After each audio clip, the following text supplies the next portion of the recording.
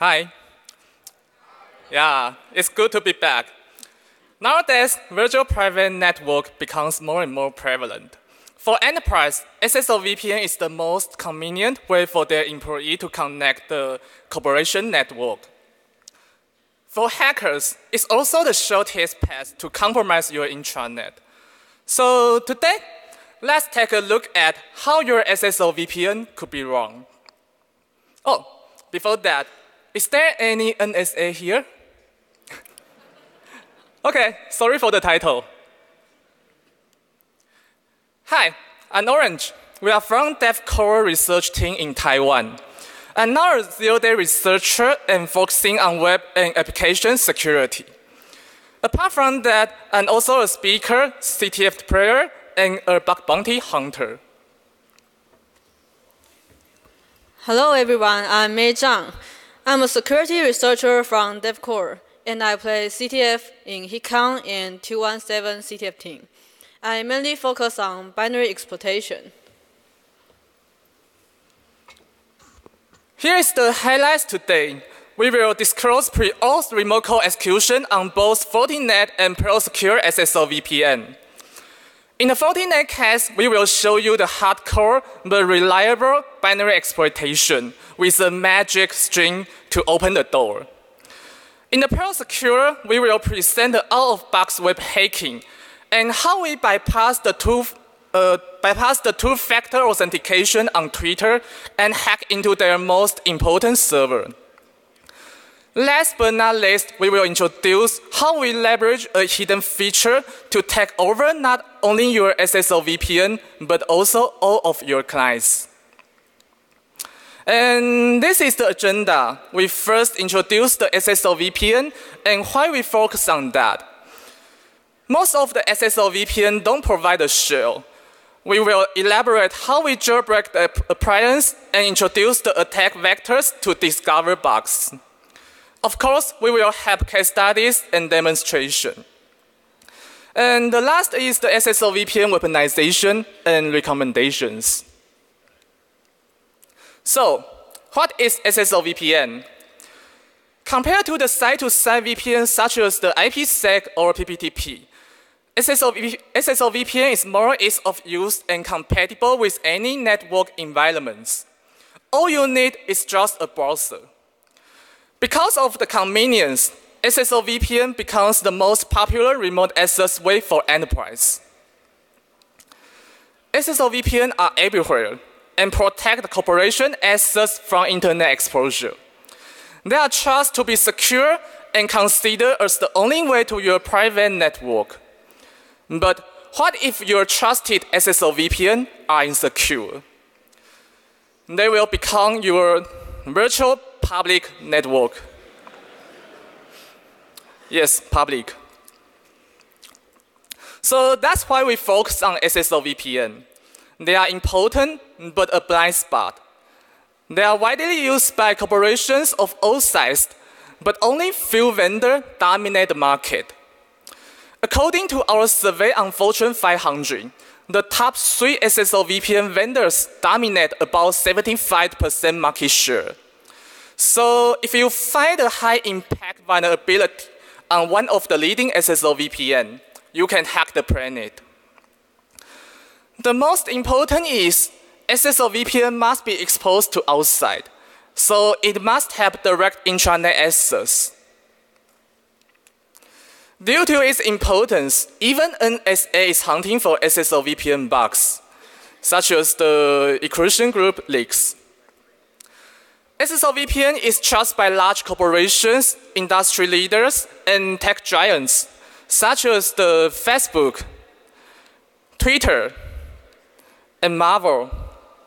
Yeah, the logo is very cool. Even the NSA use the SSL VPN. They are everywhere, but usually forgotten. Sometimes even hacker knows your SSL VPN more. For example, we disclosed a pre-auth remote code execution on Palo Alto SSL VPN 1 month ago. We find a bug accidentally. However, while reproducing on the latest version, we failed. So we start to doubt if this is a known vulnerability. We searched all over the internet, but could not find anything related. There is no CVE, advisory, or any official announcement. Therefore, we believe this is a silent fix one day. We surveyed all over the world and find Uber suffered from this. So we report to their bug bounty program. This is not a fault on Uber. They are also the victim. We also report this to the Preauth PCert, but we got the following reply. They do not CVE items find internally. So that's the reason why there is no official advisory. Okay, this is fine. There is no CVE, so there is no vulnerability.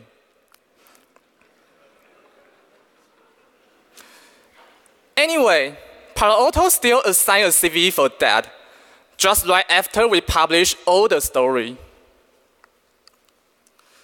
Once we decide to research into SSL VPN, the next question is how to choose the targets. We did a little survey on leading SSL VPN. As you can see, even in the high severity level CVE, the Preauth Secure and Fortinet are still the most secure one. We want to challenge the mission impossible, so we put our priority on Preauth Secure and Fortinet more. Preauth Secure is the most famous VPN solution in the world and has the least high-level CVE. It's trusted by large corporations, service providers, and government departments. Fortinet is more used by end users and medium-sized enterprise. It's common in Asia and Europe.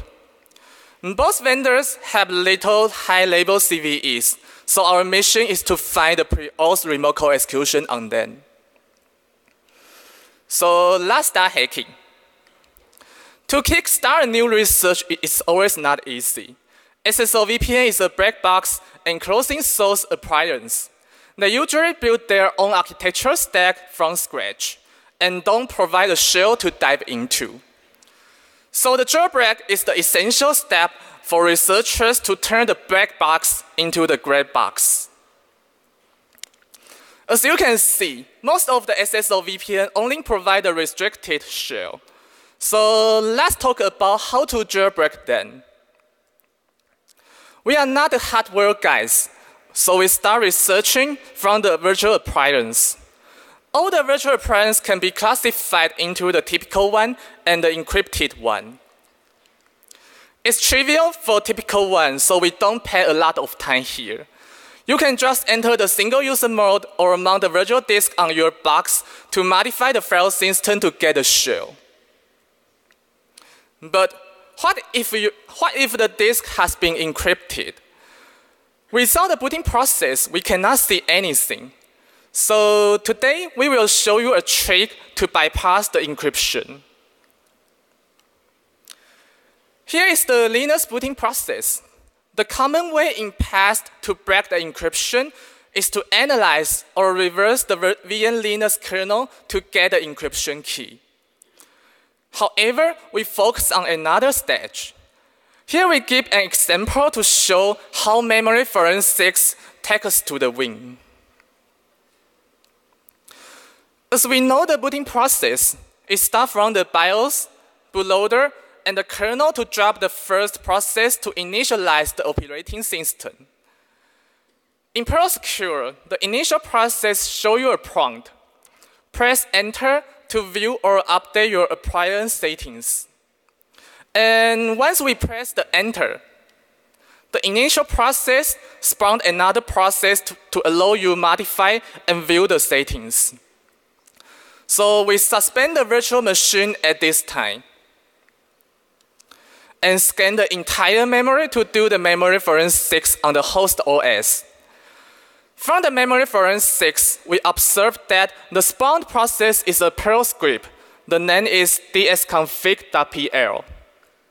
And since it can be the weak point of whole the booting process, so it's time to show the magic. We will just patch a few bytes to pop out the shell. we patch the memory and replace the dsconfig.pl to the bin.sh. Once the modification is done, the only thing we need is just press the enter. And we got a shell. Now, thank you. So now we have the full control of the system and can do further debugging and analyzing. Okay, so now we can start hacking SSL VPNs. But where's the bug? There are many daemons running on the server. They're usually complicated and hard to analyze. Digging at the correct place is important for us. So we propose some attack vectors specific for SSL VPNs. We'll talk about a special feature called web VPN. It's powerful, but also vulnerable sometimes. We got lots of bounty from this feature. It's like our slot machine. The next one is the native script language extensions on SSL VPNs and how they can be dangerous. And we'll also introduce some multi-layered architecture problems. Web VPN is a convenient proxy feature. It's portable and clientless. It proxies all kinds of traffic through the web browser. It supports various protocols like HTTP, FTP, and RDP. It also handles many web resources, such as WebSocket, JavaScript, and Flash. We don't need to install any software. Only click on the browser, and we can connect to all the services. Sounds powerful, right? Apparently, it's not easy to implement this feature. Some vendors choose to implement by themselves. However, protocols and web resources handling are prone to memory bugs. Think about SSL VPN processing SMB or Flash. You know how hard it could be. Also, this requires high security awareness. For example, we found some debug functions and sensitive data without encryption and information exposed carelessly. Some vendors decided not to reinvent the wheel. They modified from an open source project directly. But they copy the code and also copy the bugs. This kind of software are hard to maintain, update, or patch. Or some vendors choose to call existing libraries, but the vendors are often neglect to update these libraries. We found libcurl and libxml from over 10 years ago. Implementing web VPN is really not easy. This is the most serious attack vector we found under SSL VPNs. During our research, we found that most SSL VPNs have their own native script language extensions, like PHP extensions written in C or Preauth extensions written in C++. Vendors like to use these extensions to do encoding, decoding, or other operations to improve efficiency, which may be vulnerable. And it's really prone to type confusion between different languages. As we know, string operation is always difficult for C, like buffer size calculation, dangerous functions such as string copy, or misunderstood functions. For example, do you really know how the return value of a smprintf should be? Can it exceed the buffer size? Actually, it's possible. So calculation like this will cause an integer overflow. The type of these extensions are also confusing. Although they seem the same, but do you really know what type it is? Do you know if you are using it safely? Who knows? And this may cause serious problems. The last one is the multi-layered architecture problems. When there are different standards for processing the same thing, the inconsistency between them will lead to problems, such as the attack surface on reverse proxy and Java Web Backend, the talk from Orange in DEF CON last year. And here we gave another case. This is also an access control bypass. It's on C web server and RESTful backend. The regular expression .plus matches too much, so we can leverage this to match the // to access the privileged pages. Okay, so here is the special attack vectors we found on the SSL VPNs. Following, we're going to talk about 2 case studies. We will show how we get the pre-auth remote code execution on FortiGate and PostSecure. Here is a disclaimer. All the CVEs mentioned below have been reported and patched by Fortinet, PostSecure, and Twitter. So please go update your SSL VPNs as soon as possible. The case 1 is FortiGate. We first jailbreak the FortiGate and look into the binaries. We try to list the binaries in /bin, and we found they are all symbolic links, point to /bin/init, just like this snapshot. FortiGate compiles all the programs and configurations into one single binary. This makes the init program really huge and annoying. The IDB file of init is up to 500 megabytes with 85,000 functions, and they are all stripped, no symbol. It contains plenty of function tables to manage each program, including the web daemon. Through our investigation, we found the web service is modified from a patch, but it's a patch from 2002. So the web server running on your SSL VPN is actually as old as your grandmother. Compared to the admin page, the user login interface is the only one that's definitely exposed to the internet. It looks like this, a simple login page, no other buttons or functions. So we're gonna exploit through this interface without authentication. We will talk about 3 bugs today. First is the pre-auth remote code execution chain. We combine 2 bugs: a pre-auth arbitrary file reading to log in, and a post-auth heap overflow to get a shell. We also introduced an interesting bug, the magic backdoor, which can modify any user's password with a magic key. Let's start with the file reading part. It was a function used to show corresponding language for users. It concatenates strings directly without a // filter, but a JSON extension appended automatically. So it seems like we can only read JSON files. Think about it.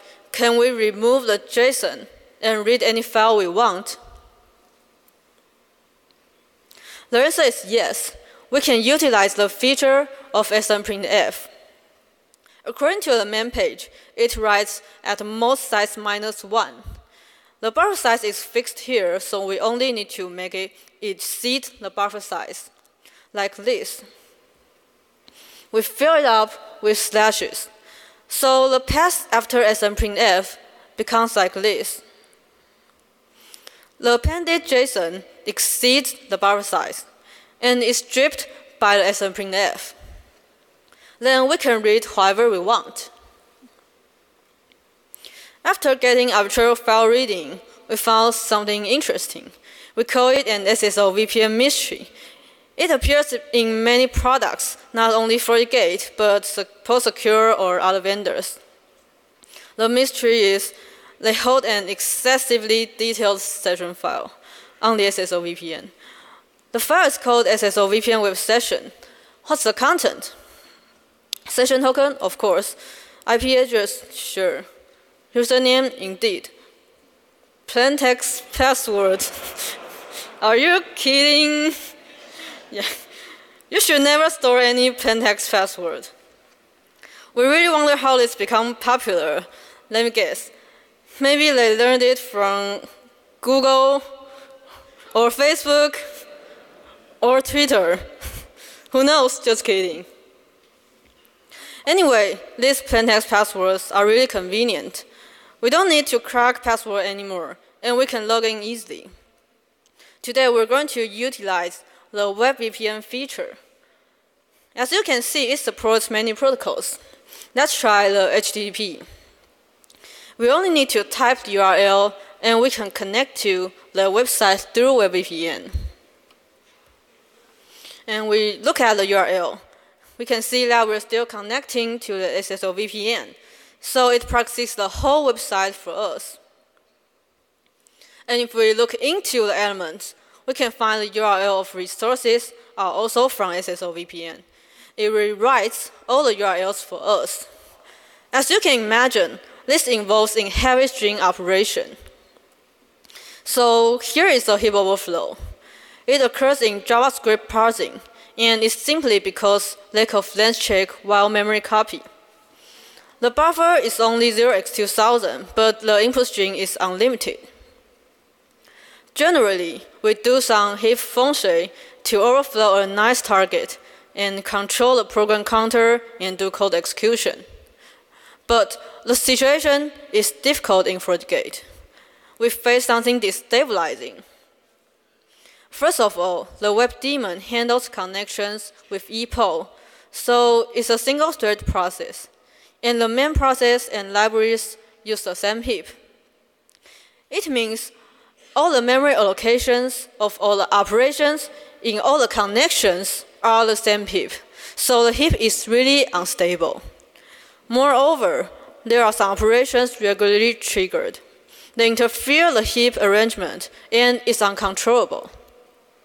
Therefore, we cannot arrange the heap allocation carefully. That would just make a mess. And there is something even more ironic. Apache implements an additional memory management, so there's no free until the connection ends. We cannot arrange the heap in a single connection. The allocator also limits our exploit. It's called JE-malloc. It centralizes small objects. It calls a block of allocated memory a region and then maintains these regions in a ROM with a bitmap. This effectively reduces the interference between small and large objects.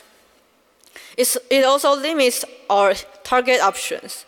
It's hard to put small objects nearby our buffer.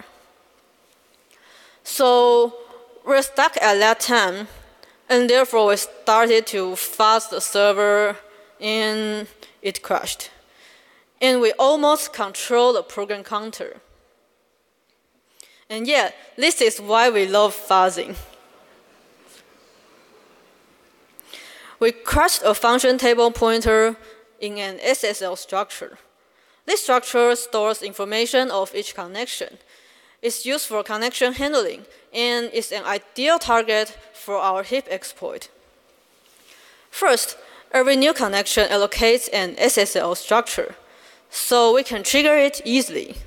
And its size is close to our JavaScript buffer, and therefore it can be placed nearby our buffer with a regular offset. The most important is it has some useful structure members. It contains a function table pointer called method, and this is how we triggered the crash. But we found one even better. It's a function pointer called handshake function. With this, the exploit can be much easier. We don't need a whole function table anymore. We only need a function address. All the connections are on the same heap, so we can mess up connections and overflow the SSL structure. So we send lots of normal requests and attack the server with an overflow request in the meantime. If we look into the heap, there may be several SSL structures on the heap. For example, here are 3 SSL structures for 3 connections. And the SSL structure is like this. Some basic information and the function table. And the function pointer is now pointing to an SSL function, SSL accept. Now if we trigger the JavaScript parsing, and the JavaScript buffer is allocated ahead of these SSL structures, then we can trigger the overflow and override the SSL structure members like this. So now we fill up the SSL structure with capital A's and make the program crashes. What we need to do next is clear. We only need to forge the SSL structure with a fake function pointer, like the address of system. So when the victim connection is trying to do handshake, the program executes whatever we want. Anyway, the heap is unstable, so we need to send fuzzy connections to meet the condition. The server may crash sometimes, but it's fine. FortiGate has a reliable watchdog. We just need several attempts, taking about 1 to 2 minutes to get a shell. So this is the whole details of how we achieve remote code execution. Maybe some of you are not binary guys, so you may wonder, is there any other way to get into the server? So why not find another door to make your life easier? We found a magic backdoor in the login page. This function was originally used to update outdated password. However, they failed to authenticate. So we can simply use this secret key, which is called magic, to reset any user's password. Now we're going to demonstrate how we pop a root shell from the only exposed HTTP export.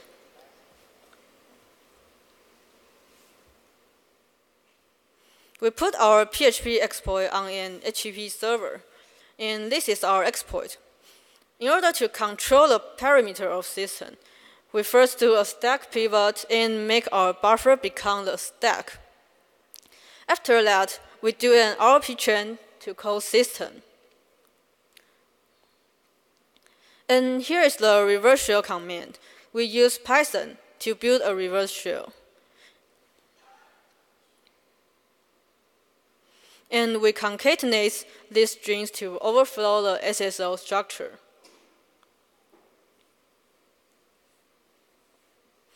Now we can start hacking. In the first panel, we open a port to receive the reverse shell. And we start a fuzzing thread to build multiple normal connections.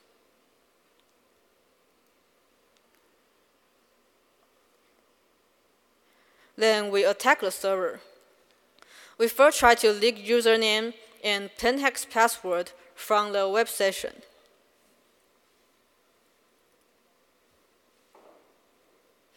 As you can see, we found a username, May, and password. This is password for May. We can use this account to log in and make the SSL VPN proxy our PHP exploit. We only need to wait a few seconds.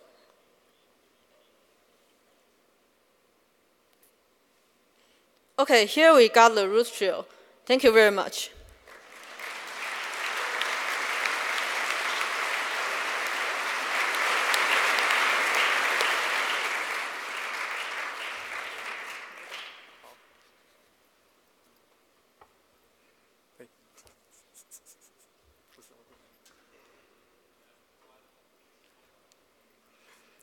Okay, the next case we talk about is Preauth. Preauth is the market leader of SSL VPN and was from a diverse teacher of Juniper networks. They are a pro lover and built all the architecture stack from scratch. The architecture is old, but stable and secure. And it's worth to mention, Preauth hooks all the process by LD preload. Due to the monitor and security consideration. We will discuss this later. Here is the vulnerabilities we find. Among them, we will introduce the pre-auth arbitrary file reading and the post-auth command injection. We chain these two bugs into the pre-auth remote code execution. The first bug is the pre-auth file reading.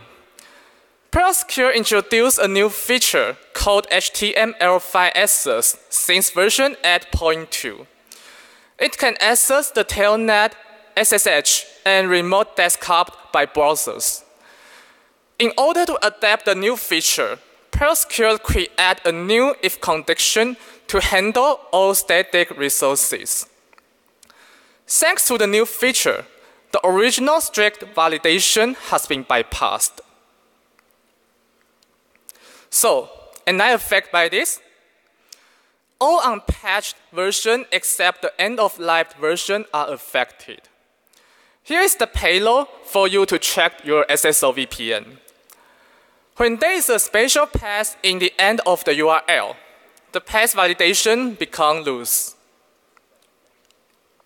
And what can we get from this?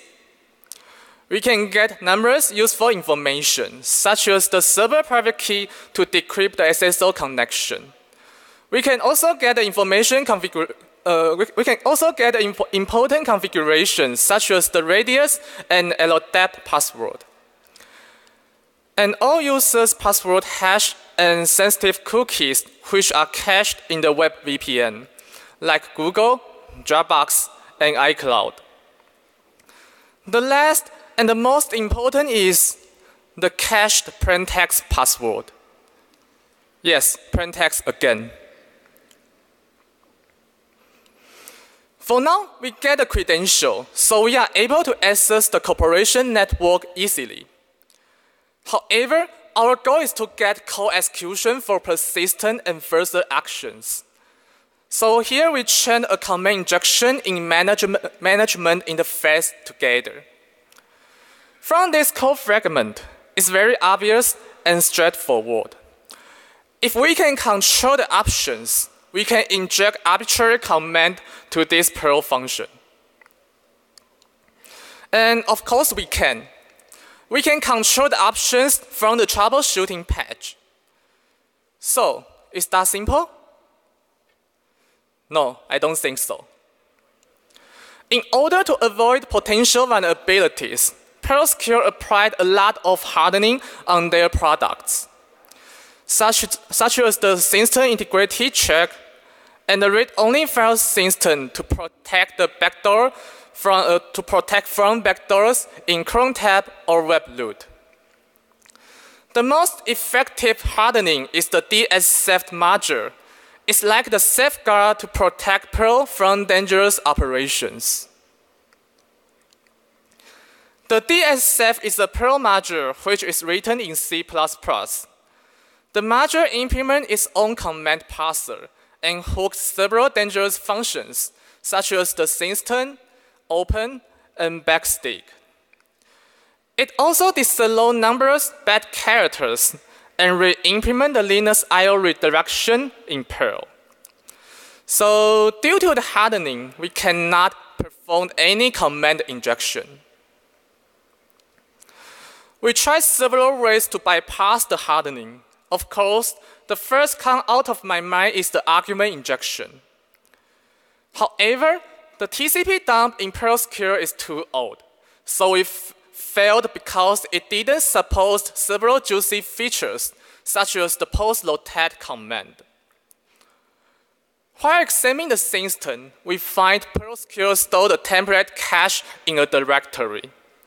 We try to write into this directory, but we can't use standard out because it's already directed to the null device. What we can do is only abusing the saved file argument.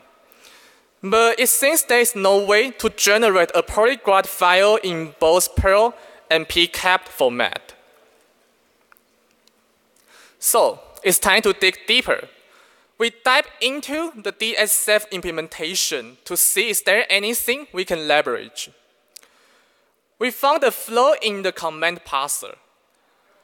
When there is an incomplete I/O redirection, the rest of the I/O part will be truncated. However, although we can recontrol the standard out, we still can't find any way to generate a valid Preauth. So let's think out of the box.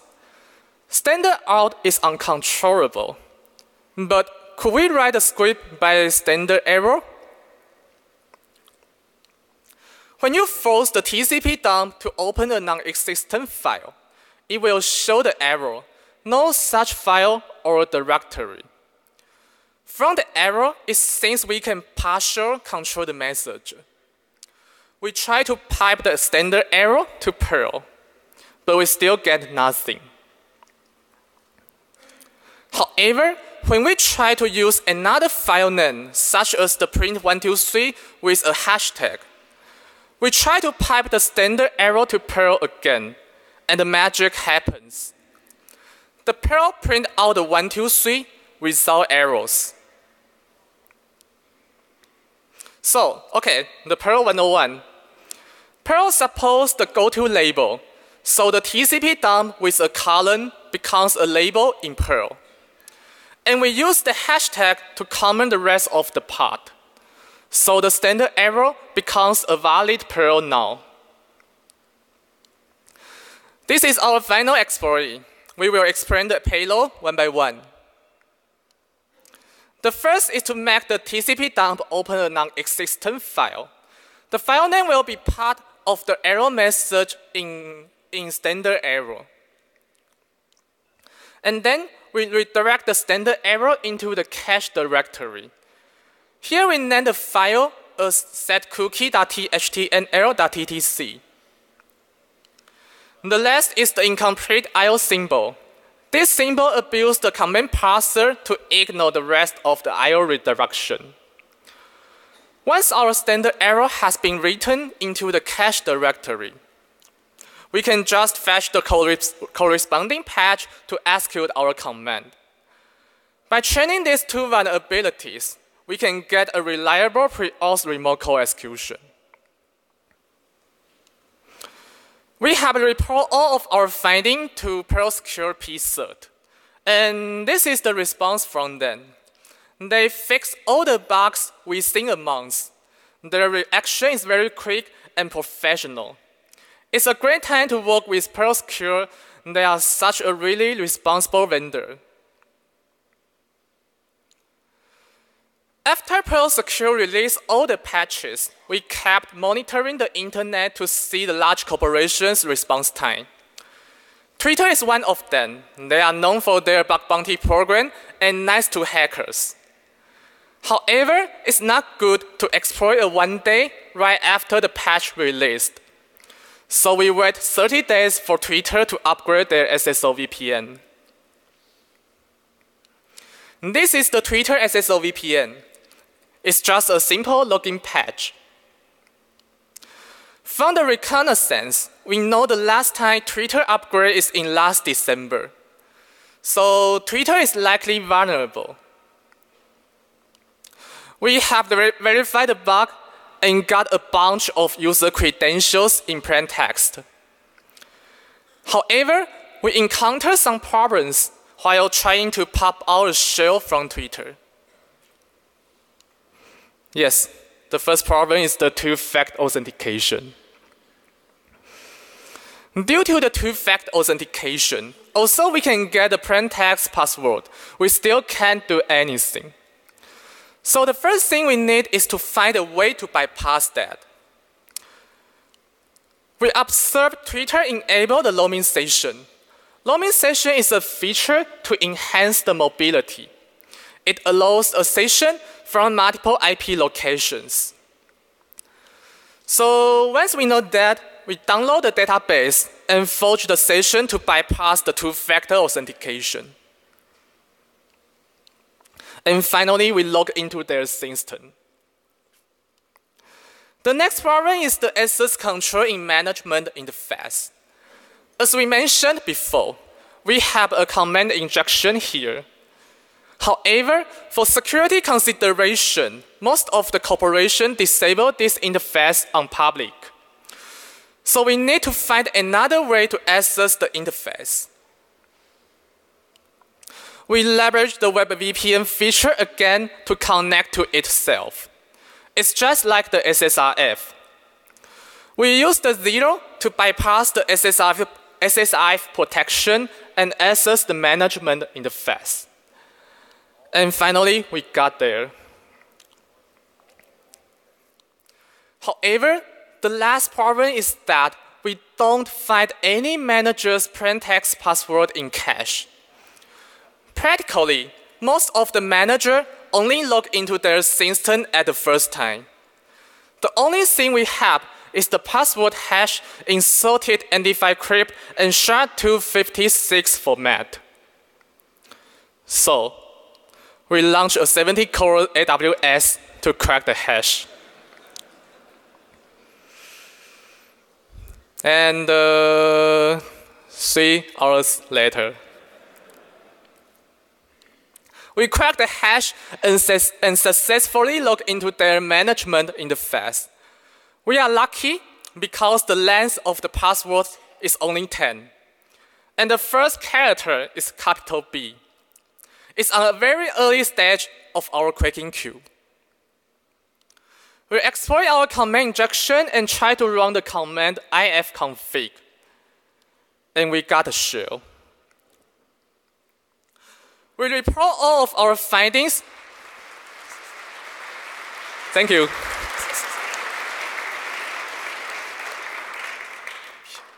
We report all of our findings to their bug bounty program and got the highest bounty from Twitter.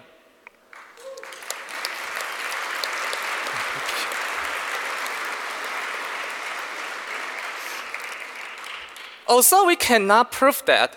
It seems this is the first remote code execution on Twitter. Okay, the last is the bonus for you. Our company, DevCore, provides the most professional rating service in Asia. So let's talk about how to make the rating more red. In a rating operation, the personal computer is more valuable. So in order to take control of all the clients, we need to weaponize the SSL VPN. There are several old-school methods before, such as the waterhole attack and repress the VPN installer. But here, we propose a new method. It's the logon script. Logon script is the feature in almost every SSL VPN.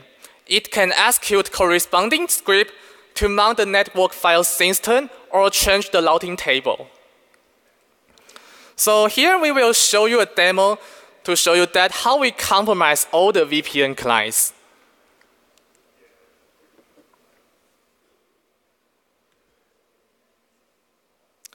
Okay, this is our demonstration. As you can see, the exploit needs one argument, so we append our target right after the exploit.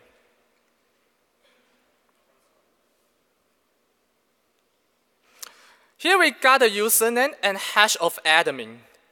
Also, we could not find the plaintext password. We can still change our cookie to the session ID of admin.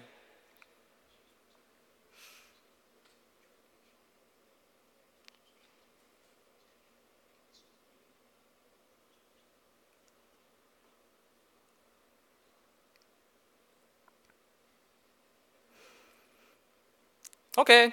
Once our modification is done, we can access the management interface.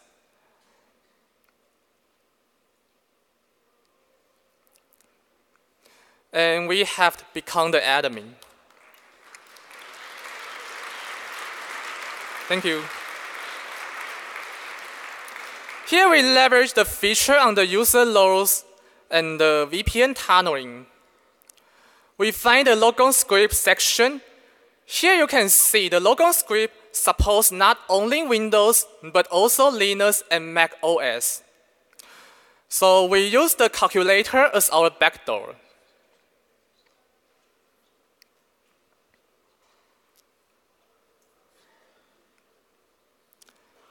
And once our modification is done, we change to the laptop of our victim.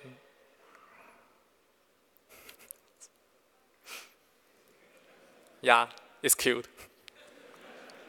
The victim launched the Preauth agent and tried to connect to the SSL VPN with his username and password.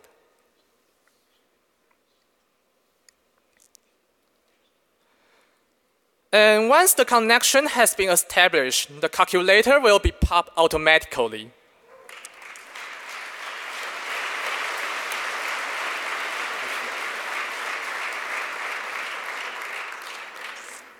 Okay, here we finish all of our slides. But how to mitigate such attacks? Here we give several recommendations. The first is the client-side certificate. Without the certificate, the malicious connection will be dropped during SSL negotiation. The next is to enable multi-factor authentication. It can decrease numerous attack surface. And the last, remember to enable full log audit and subscribe the vendor's advisory to keep your system updated. This is the end of our presentation, and here is our contact information. We will, okay.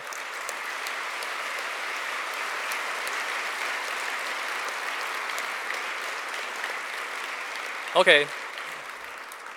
We will post all the detail right after our talks. So please check that and let us know if you have any further questions. Thank you for being here again. Thanks.